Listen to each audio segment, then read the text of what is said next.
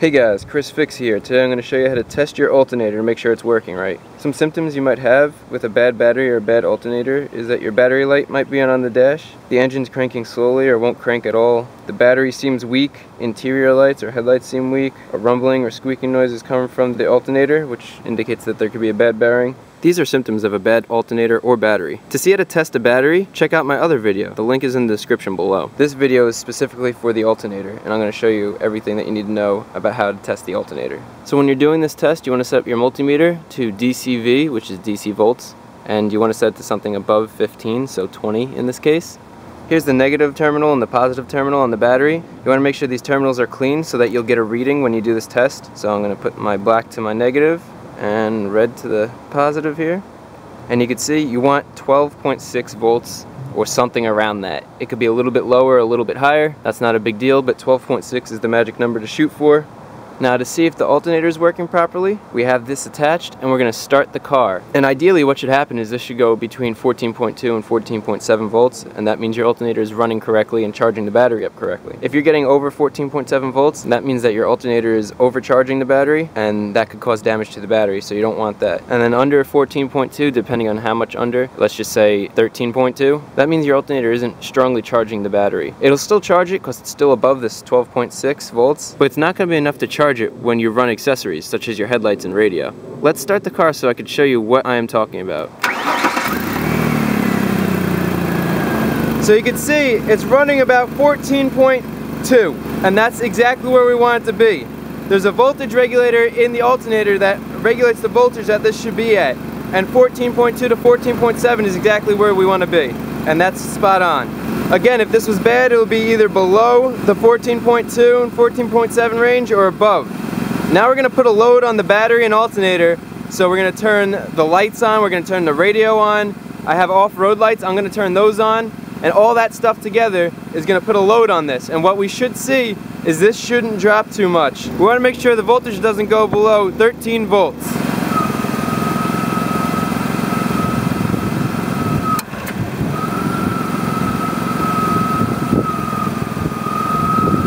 Now right now I have a lot of things on. I have 4 100-watt off-road lights on. I have my headlights, I have fog lights on, I have the radio on, and I have a fan on. And with all that stuff, the voltage is still almost 14, which is great. We don't want this to drop below 12.7 with all that stuff on. But as you can see, my alternator is running great.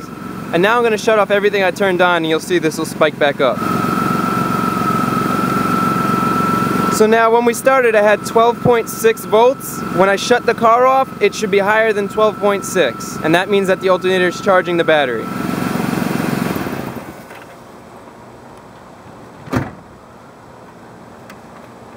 So we just shut it off and we can see that it's 12.9 volts. This is the surface charge. Eventually this will drop back down to 12.6. So if while doing these tests something doesn't check out, your voltage doesn't go up when the car is running, or when you turn all the accessories on, the voltage drops below 13 volts. If that's the case, then we're going to check out a couple of things. First off, you want to check out the connections here.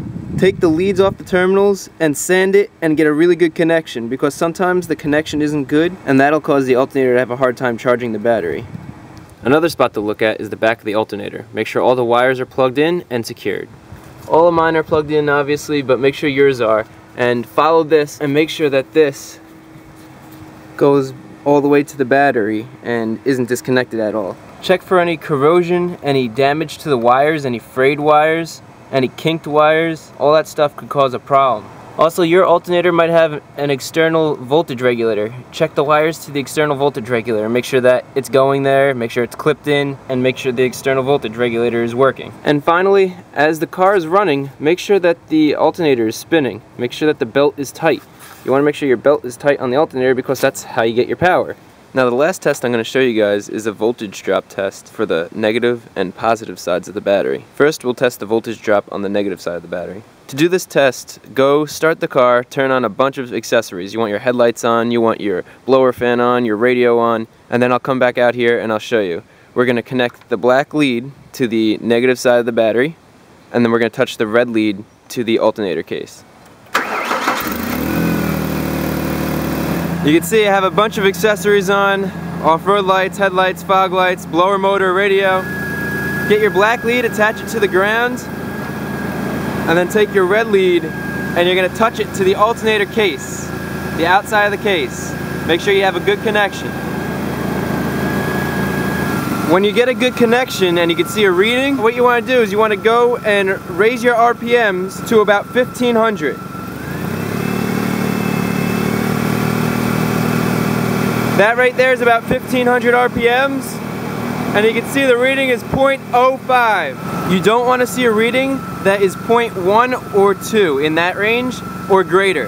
If it's 0.1 or 2 or greater, then you have a problem. This is 0.05, so I'm good. Now let's just say that you get a reading that's 0.1 volts, right? So what you want to do next is take this and touch it to the bracket.